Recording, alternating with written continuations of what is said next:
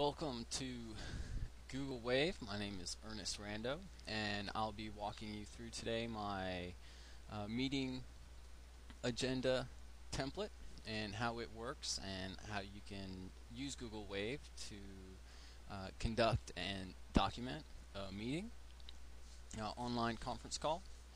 One of the first things that you're going to want to do when you start getting waves and finding waves that you're interested in is to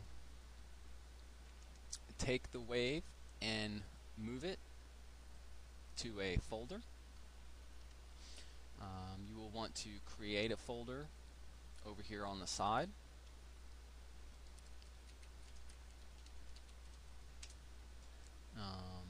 And start very early with a folder structure that you can kind of put different waves into. So this template and this video is for anybody that may be new to Google Wave, and for anybody who maybe has received an invitation from me. Here, I am going to cover the conference gadget. I'm also going to cover a couple of the useful links that I recommend for first-time Wave users to definitely check out to make Google Wave a little bit more useful and to help yourself learn. I will also be covering how to create a basic meeting agenda format. You may or may not already know how to do this. I won't spend too much time on it, but just kind of outlined what's in my template. And that will basically be it. The first thing you need to know about waves are that first you create a wave, and within the wave you see these little green boxes here. These are actually wavelets. So a wave consists of wavelets, and you can keep creating and replying to wavelets and keep making them inside each other. So that is kind of some of the terminology that one should use when referring to different sections, and that's why you see that there's a little indent here, is because these three wavelets are actually part of this larger wavelet, and you can actually see that these are indented.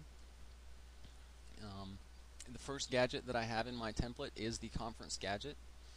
To add a conference gadget or use any of the text editing tools or other tools available to you, you need to first be editing a wavelet.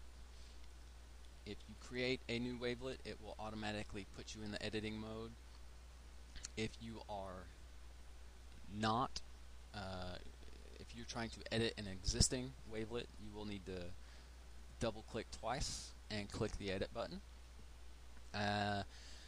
The conference call gadget is this nice little R up here. It's called the Ribbit Conference Call Gadget. And basically you insert the gadget, and it will, whoever's contacts that you have within the wave, it will automatically populate them in the conference call gadget. It is up to each person that is a part of the wave to input their own phone number.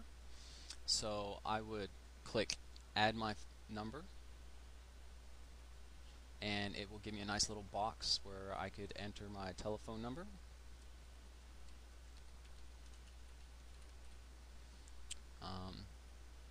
As you can see, it checks and makes sure that you're actually putting in a valid phone number.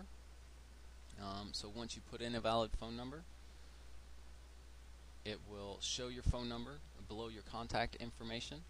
And as soon as, if you're holding an online meeting, you and everybody has their phone number in, whoever's moderating the meeting simply hits start conference, and it will call everybody within that wave, and you will begin a conference call. It's just that easy. Basically, I've provided, you're probably you might have some external files that you want to provide to the rest of the members of the meeting. So I put a wavelet in here to insert a file. All you have to do is go to the edit, and you'll see that there's a nice add attachment gizmo up here. It can take to your computer, and you upload a file, and as you can see, it uploads pretty quick. Nice simple text file, and then all anybody else has to do is click on it, and they have access to that document. You can see, whoa, let's not do that. Now for the meeting agenda format.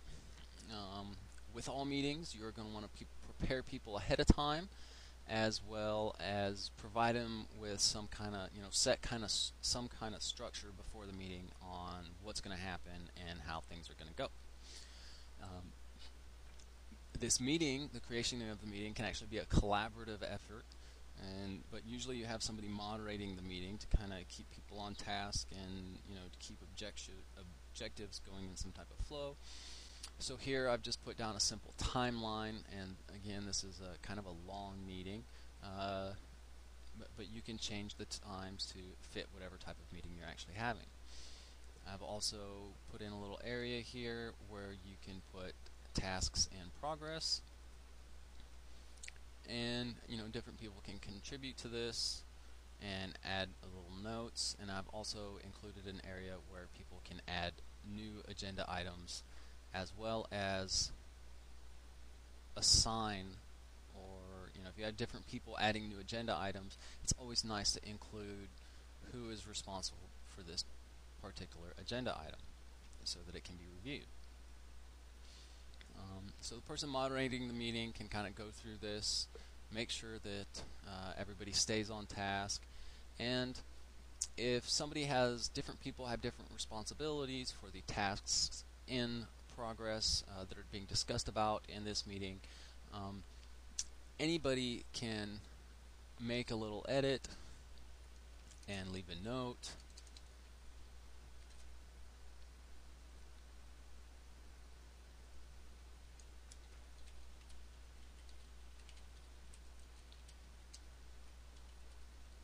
I've also included a little area for call to action items and assignments, allowing people, person A, person B, to take notes during the meeting, add to their little area, maybe what they're going to do, what they're responsible for.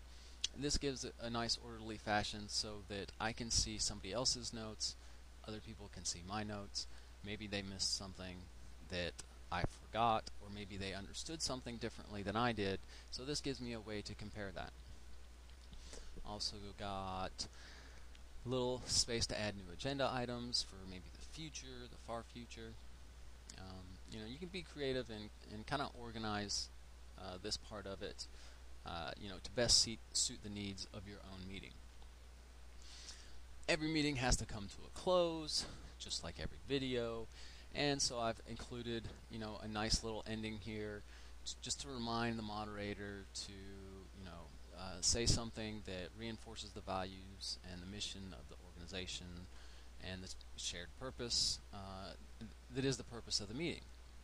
I like to put in my meeting templates at the end, a space for technical questions or any other type of questions. So feel free to ping me, ask for technical assistance, or schedule a meeting to discuss how maybe we can adapt this to your own organization. With that, this is Ernest in the Wave, and I thank you for taking the time of watching this video. I hope you've learned something. Feel free to contact me and ask me any questions, and by all means, stay in touch so that you'll be aware of any future videos that I put out on the Wave topics. Thank you, and have a good day.